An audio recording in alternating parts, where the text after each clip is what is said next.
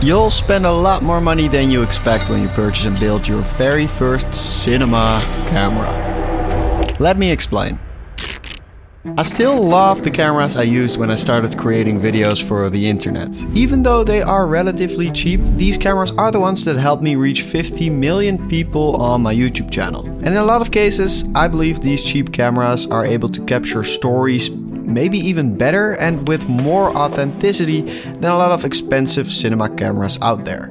However, around 2 years ago, I moved a bit away from YouTube and started working as a freelance videographer, filmmaker, and a new type of camera appeared on my radar.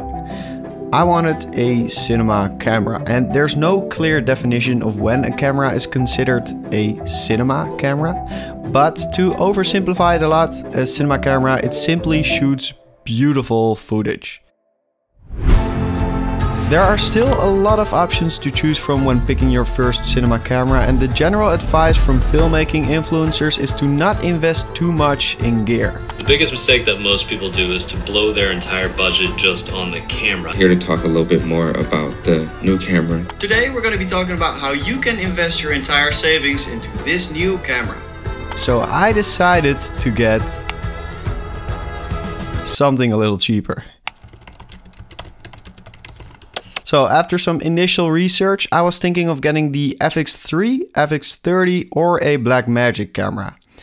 I really like the image quality of the FX3, but it's still quite expensive. The FX30, it's a lot cheaper, but I think the image quality is also not as good. And another option would be the Blackmagic 4K or 6K, and the image quality of this camera is fantastic, but it's a bit bulky. It doesn't have a flip screen, no autofocus and no image stabilization. I usually don't buy tech or camera gear secondhand, but during my search I stumbled upon a great deal. I found a Blackmagic Pocket 4K camera, 2 CFast cards, 5 batteries, a small rig cage, a small rig handle, and the new price for this would be 2,113 euros, but after bargaining a bit I was able to buy it for 900 euros, so I did. Imagine spending 2,113 euros for new camera gear. You still can't record. You need a lens. This just doesn't stop, does it? Alright, so I also purchased a speed booster lens adapter, a monitor cable, that shit is also quite expensive, baseplate and small rig rods, V-mount battery and V-mount baseplate, D-tap cable. Quick notice to anyone that isn't into camera gear, you can pay a lot of money for a tiny cable. And then most importantly, beautiful Sigma lens. And now this complete setup would have cost me over 4,000 euros if I would have all bought this stuff new. Even though it's completely irrelevant because I didn't do that, but it's just such a great reminder for myself, and it really helps me cope with the fact that I spent a lot of money on camera gear. Alright, I've had this camera for over a month now, and I've already done quite a couple of freelance shoots with it. Before I tell you what I think of it as a cinema camera that I use for freelance work, let me quickly tell you that I still can easily transform it back into a relatively cheap and easy to use camera that's also perfect for travel. I simply switched to a 70mm TT Artisans lens with an ND filter. Lens was quite cheap, but quite difficult to obtain as well. It was sold out everywhere. And I also added a camera strap, and there you go. Feels like a point and shoot camera. Alright, so here's my conclusion. After having used it as a camera for freelance work, a camera for travel, and a camera for making YouTube videos,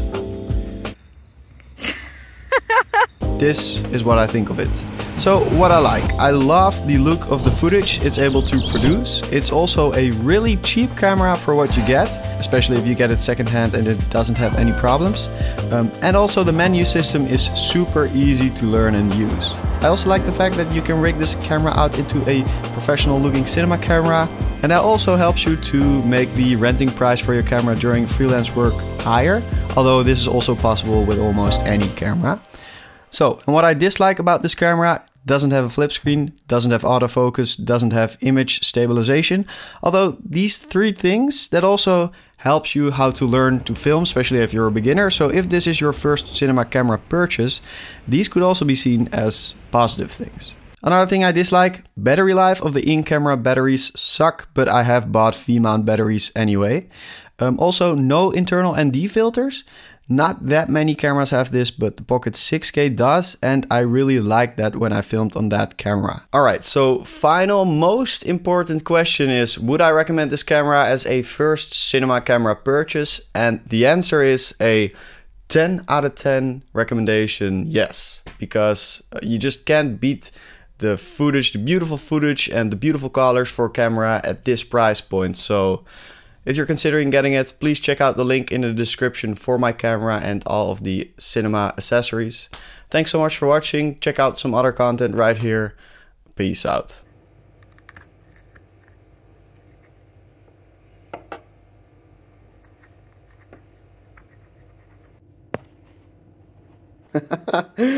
Oh shit. A real life potato cam.